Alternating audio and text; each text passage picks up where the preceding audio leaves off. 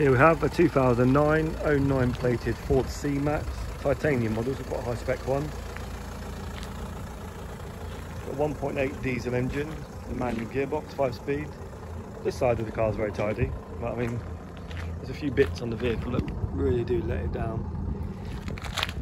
This is why I priced it about £600 less than what it should be.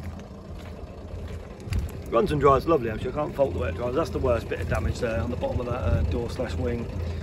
The wheels are quite corroded, but that's very common on Fords and sort of Mazdas of this era. I mean, the paint's bright enough, it's not... It's just what I've highlighted basically on the video there, those little bits. But for £14.90, I was hoping to put this up for about 1900 quid. Retail's 21, so it is well underpriced. I didn't bring the paperwork out of me, I was actually just going to park it up. I thought make a quick video of it just to highlight the negatives. I think it's had 4 owners in total. We've got 2 keys, so solid key and a folding spare. Built-in sort of sun visors in the back for the kids, picnic tables, good sized boot. Got 6 service stamps in the book up to 69,000. I will say the oil looks clean in it now.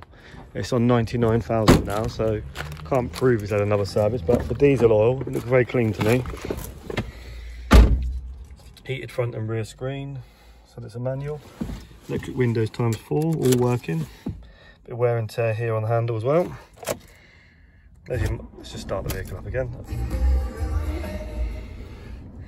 99,599. Lock and wheel nut in there.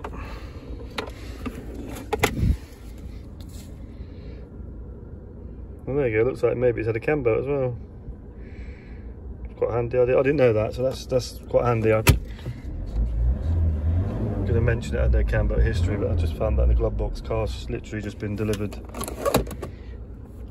As I said, it runs and drives fine, just that bit of damage. Driver's side, actually, I must say, not a mark on the driver's side.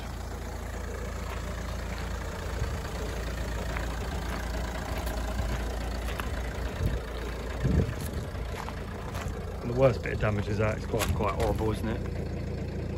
Shame, really. A little bit on the rear bumper there as well. That's the worst section of the vehicle. We'll leave the video there. I just wanted to highlight that. It just shows more in the video than what I can on the photograph. We operate viewing by appointment only, please. Any test drive welcome. And part exchange welcome if you've got an old car to part exchange in. Thank you for watching.